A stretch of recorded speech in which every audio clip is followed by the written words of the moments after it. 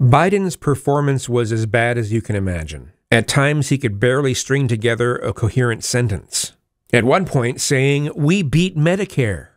It went way beyond cringe and into the painful territory at times. Almost like it's senior abuse or something, you know? Sure, he had moments of clarity, and he did his best to answer the questions that were asked of him. But there were just too many senior moments that show that he's just too old and senile to be the leader of this country. Trump was far more interested in countering things that Biden said than actually answering questions asked of him.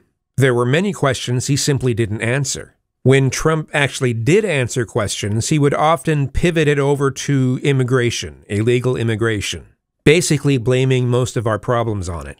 It was kind of embarrassing. And don't get me wrong, I think illegal immigration is a serious problem, but we can't blame everything on it.